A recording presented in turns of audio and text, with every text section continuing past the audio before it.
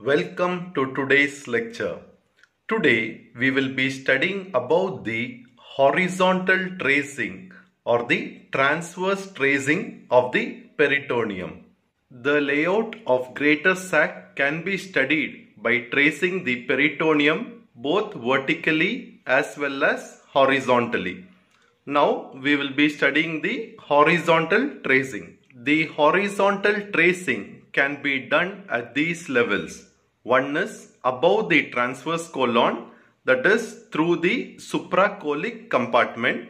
Second is below the transverse colon, that is through the infracolic compartment. And thirdly at the lesser pelvis, that is the true pelvis, in both males as well as females. So this picture is showing the horizontal tracing or the transverse tracing of the peritoneum above the transverse colon, that is at the supracolic compartment. So in this, what all you can see here, the structure. So you can see this is the liver, this is the stomach, this is the spleen, this is the left kidney, right kidney. Then you are having the inferior vena cava, then this is the aorta. So here what you are having, this is the Porta Hepatis. So here you are having the bile duct, portal vein as well as the hepatic artery. So at the Porta Hepatis, what you are having here, so this is the lesser omentum. So it encloses the stomach. You can see two layers which encloses the stomach and pass to the left side. So this is the left side, this is the right side. It is passing towards the left side, towards the spleen, and this is called the ligament, that is called the gastrosplenic ligament. So this gastrosplenic ligament, when it reaches at the hilum, this is the hilum of the spleen, it splits into two layers, and that layers is called the lino-renal ligament. L-I-E-N-O, lino-renal ligament. So you can see this gastrosplenic ligament is splitting into two other ligaments, and that is called the lino-renal ligament. So in this diagram, if you see, this is the anterior aspect, whereas here is the posterior aspect. So this gastrosplenic ligament is dividing into two lino-renal ligament. So one is in the anterior aspect, so that is the anterior layer. Another is the posterior aspect, that is called the posterior layer. So one anterior layer, it encloses the spleen. You can see it. So this is the anterior layer which is enclosing the spleen, and also it covers the left kidney. It also covers the left kidney and continues to line the structures in the anterior abdominal wall. Then the posterior ligament, what you're seeing here. So this is the posterior ligament. So it lines the structures in the posterior abdominal wall.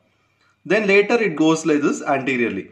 So both these layers get reflected as a falciform ligament on the liver. So when it comes anteriorly, so here it reaches to form this falciform ligament. Later you can see this falciform ligament which is present anteriorly.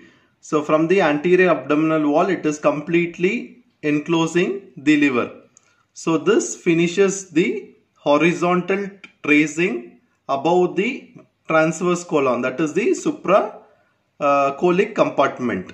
So this picture is showing the horizontal tracing below the level of transverse colon, that is at the infracolic compartment.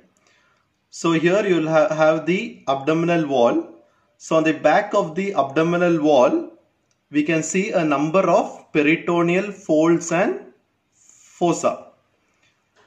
What you're seeing over here, so in the middle, that is called the median umbilical fold. Then what you're seeing here, so that is called the medial umbilical fold.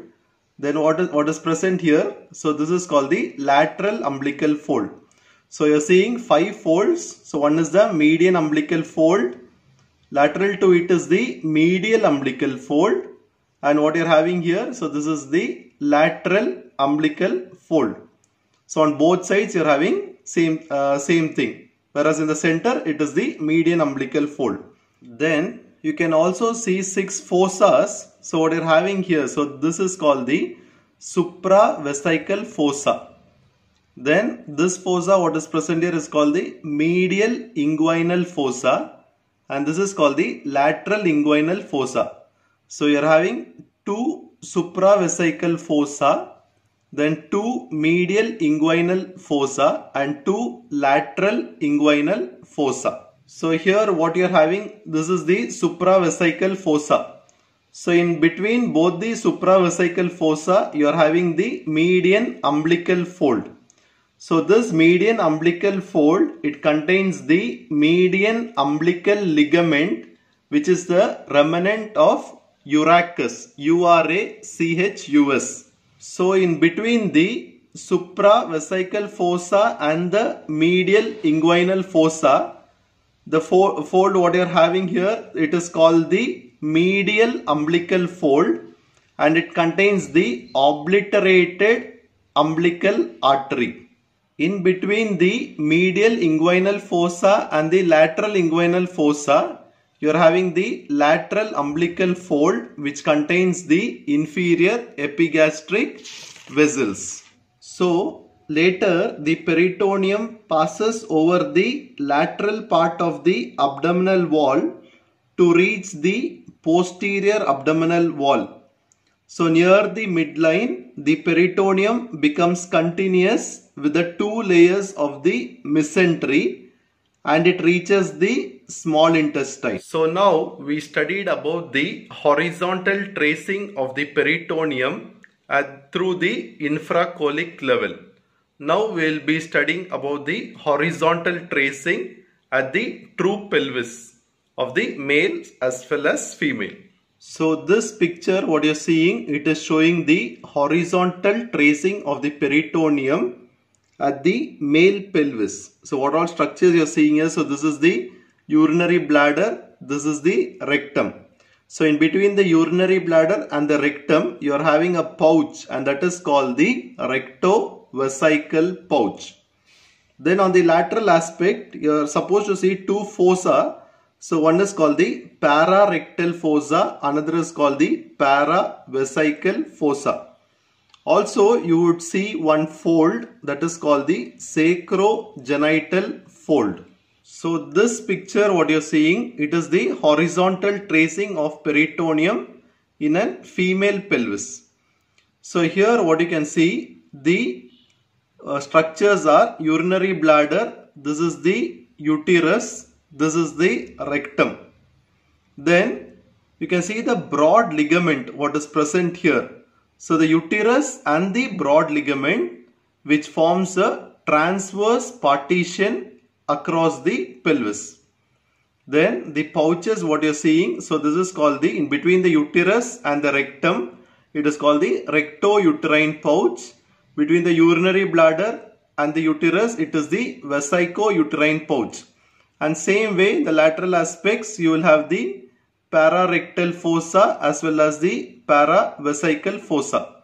And also you can see the meso-ovarium, by which the ovary is suspended. Now what we have seen is the horizontal or the transverse tracing of the peritoneum at different levels. So coming to the vertical tracing, we will be studying it in the next lecture. Thank you for watching.